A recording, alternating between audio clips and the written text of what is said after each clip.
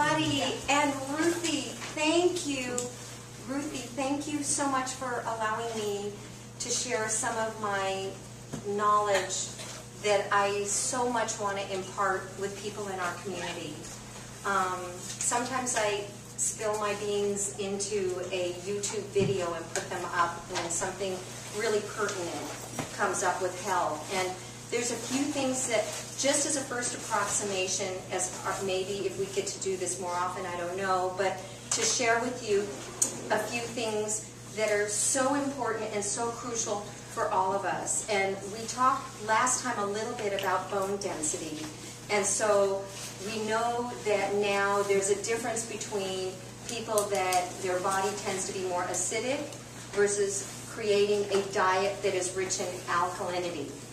So then we go, well, what does that even mean, right? So we go, okay, we know that alkalinity comes in the form of root vegetables. We know that it comes in the form because they're high in minerals. We know that it comes in kale. We know that a high acid loading diet comes from beef, and it comes from simple carbohydrates. It comes from all that white processed flour and white processed sugar. Okay, we know that, but still, why do some people who live their lives so healthy and they're eating vegetarian, and a healthy vegetarian, not like what people would eat in the past with Velveeta cheese on it or something, but or they're living vegan, and yet they're still having problems. So in my research and my quest for pulling in even fuller information, because I think some of us explore routes of going into being a vegetarian or practicing veganism or practicing even some people going into raw foods.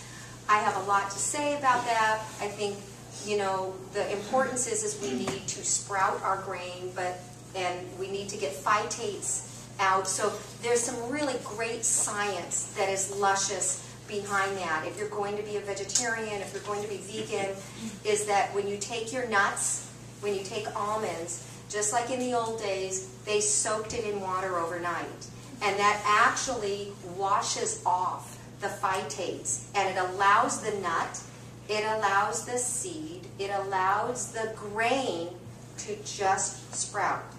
And in that just sprouting, the grain or the seed or the nut knows that if it keeps those phytates around it, if it keeps those around it, it can keep it protected.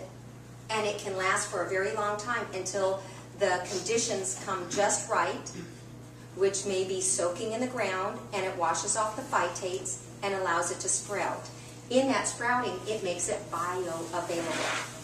So now you're going to have a group of people that are still sprouting their nuts, and they're sprouting it, and it's anti-inflammatory, but they're still having some problems, right? We know people that are doing everything, but they're still having. So let's look at that.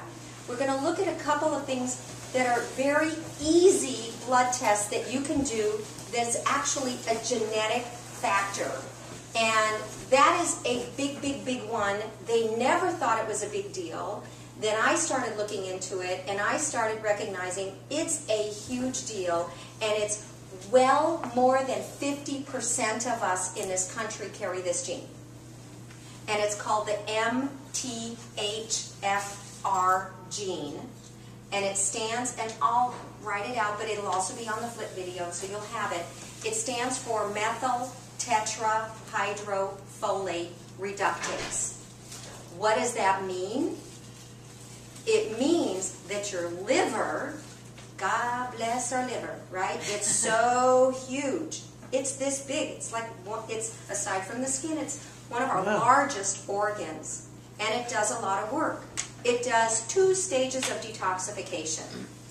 One is it draws the toxins in from the body, from pesticides, from your own cells making byproduct, for all of that. Our cells make a beautiful byproduct called garbage, and you've got to get it out, right? So, you know, our cells poop and pee, so to speak. We need to get that out. Even that, if you lived a perfect life, goes through stage 1 of the detoxification of the liver. If you're someone like me, or my sons, or my mother, or more than 50% of our population that has this gene, you don't have the methyl. And the methyl is like the garbage man that attaches on to the toxin. This is called stage 2 detoxification. It attaches onto it and it draws it out. And it draws it out in one of two ways or two of two ways. One is into your intestines and you poop it out, which is why it's important to poop. Number two is, or number one, is it goes through the kidneys. Darn. You can pee it out, which is why it's important to drink water. Don't just go around in life doing things because people tell you to do it. If you know what's going on, and that's what I want to share with you, if you know what's going on, then you understand what you're doing and why you're doing it. Does that make sense? Yeah. Which is, to me, the greatest gift, because I don't like to follow around blindly. I like to understand it, and then I create the answers in myself, and my body gets it even better. So here's what happens. The new genre of people are going, they're running to the health food store, they're going to their nutritionist, or they're going to their doctor, I'm detoxifying, and then within 3 years, they start to get sick. They start getting fibromyalgia. Things like Parkinson's. I mean, all kinds of diseases. They get confused in the head. They wander, and they get aches and pains in the body.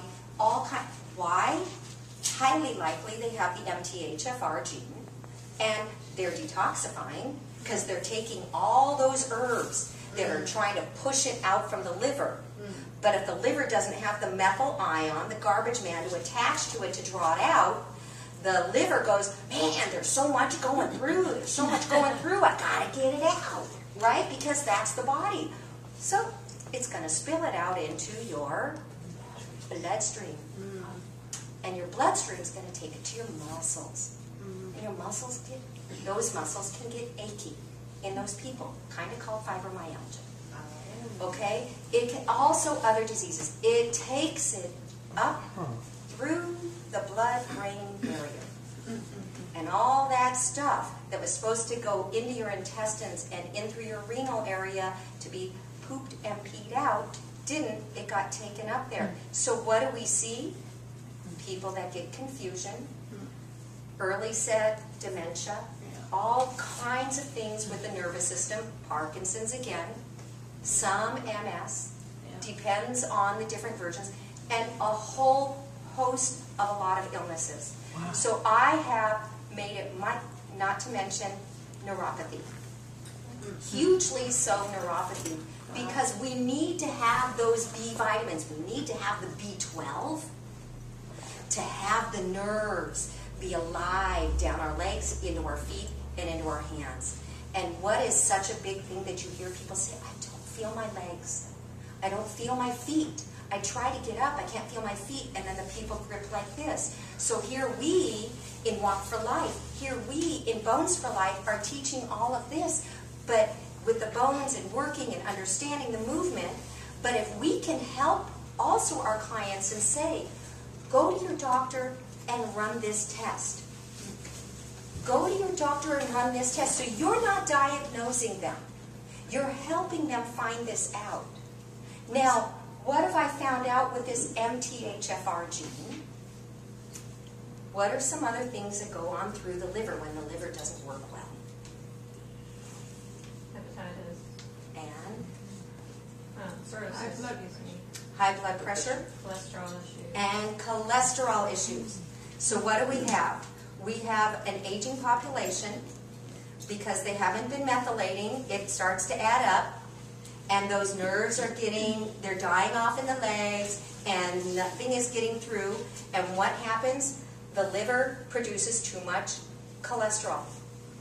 And I'm talking about a person who has lived a healthy lifestyle. And they have, are you ready for this? Genetically high cholesterol.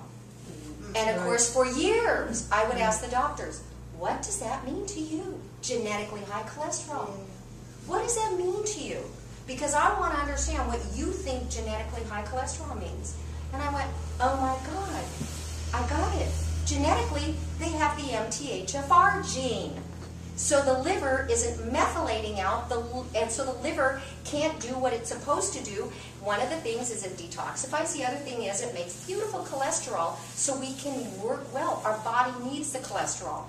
But if it can't get the cholesterol out, suddenly we're having a dysfunction or a misfiring in how much cholesterol we're having. Now, how do I know? I experiment on the people I love the most. One of them being my mother. My mother, I was raised on the Adela Davis, kind of living, very healthy. She would steam green vegetables in the green water at the bottom. She'd squeeze the lemon in it, and she'd say, "L'chaim, this is to life. This is what my mother would do." Her mother was a doctor and a homeopath, and we would all drink the steamed green water with the lemon. It cleanses the liver. My mother ended up with high cholesterol out the wazoo.